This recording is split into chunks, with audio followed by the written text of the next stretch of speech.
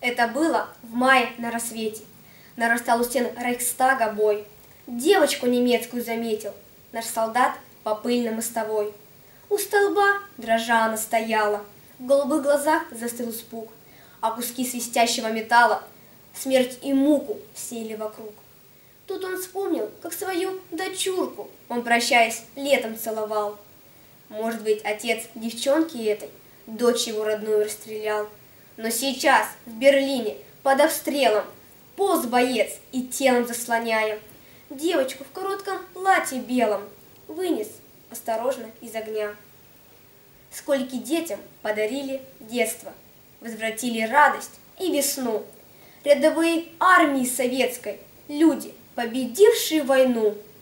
И в Берлине в праздничную дату он воздвигнут, чтоб стоять в веках, памятник советскому солдату с девочкой, спасенной на руках.